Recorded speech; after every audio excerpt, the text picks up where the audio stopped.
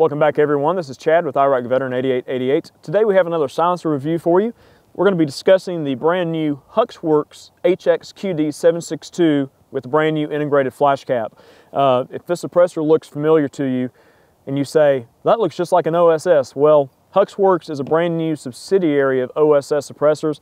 So Huxwrx Safety Company is a human exposure workshop dedicated to building firearms accessories that are optimized for the safety and health of their customers without compromising efficiency or performance. So that is their mission statement, and I can't think of a better statement regarding some of the best no back pressure suppressors on the market. We've shown these OSS helixes over the years, and they do not disappoint in the performance realm at all. So the original concept of the 762 helix was brought around by some military contracts for a brand new CSAS and squad designated marksman rifle. This particular suppressor is 19.4 ounces in weight, 7.45 inches in length, and 1.62 inches in diameter. It's constructed of stainless steel and titanium. It's rated from 5.56 all the way up to 300 Win Mag, and it is full auto rated on 762.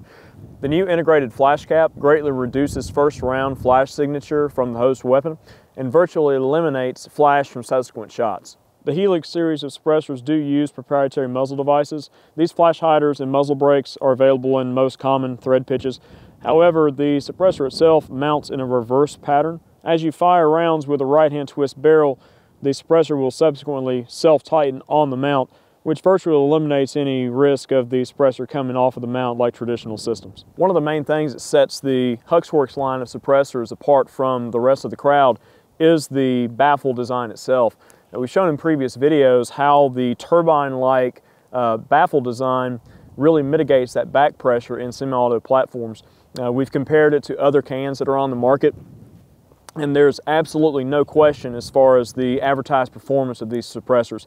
Now, the whole idea behind Huxwrx Safety Company and integrating this line of suppressors into the fold is that in mitigating the back pressure, you keep all those toxic gases out of the shooter's face. On a common baffled suppressor, you're going to get all those deposits back into the action for one thing, so it's going to dirty the gun up faster, it's going to increase your cleaning cycles, but also you're going to be exposed to all that lead and all the deposits from the gunpowder and such as that right back in your face. We did test the Hx-Qd 762 on a variety of different hosts. We did shoot it on our Remington 700, and we performed a point of impact shift test. Now we noticed just under a 2 MOA shift low at 100 yards with no degradation of the accuracy potential of that particular rifle. We also shot it on our DI 16-inch LR308. Now this is similar to the platform that this particular can is designed for, and we were seeing numbers that were a little bit higher than advertised, but that's just our particular situation with our particular rifle and the ammunition that we were running in our environmentals. As I've mentioned before, when metering suppressors, the environmentals play a big factor in what the actual results are going to be. We usually focus on the net sound reduction in our testing, but you know, other people's mileage may vary. This is just one example with the meter that we currently use, which is the B&K 2209. Now on the subcaliber host, we did shoot 3 different 5.56 rifles. One of them is a bare bones stock 16-inch carbine with a carbine length gas system.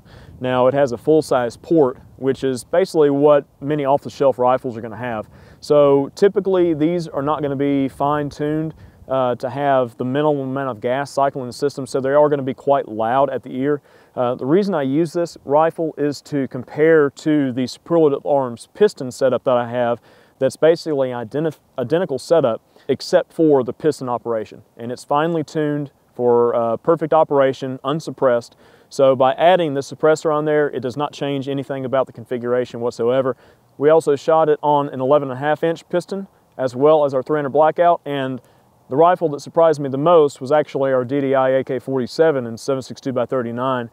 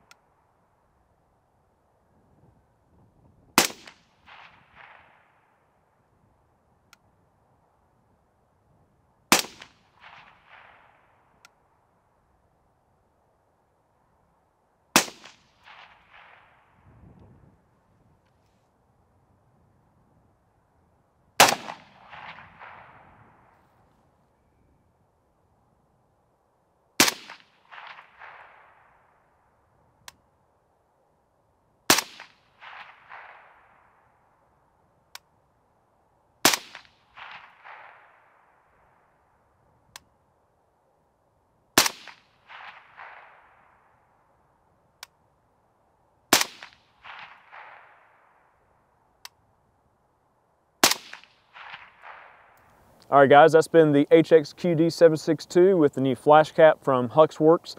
Very impressive on the AK, very impressive on the 11.5 inch 5.56 with the piston setup.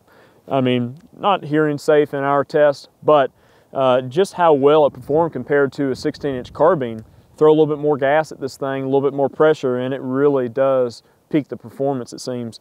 I do want to thank OSS Huxwrx for getting this can in our hands early on so we could do a demonstration for you guys.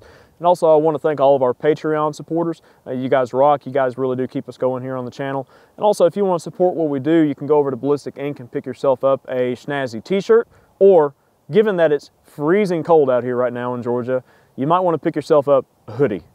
A hoodie would be good right about now. But thank you guys so much for hanging out with us for this video. I hope you enjoyed it, and we have many more suppressor reviews on the way, as well as other content on the channel. Take care.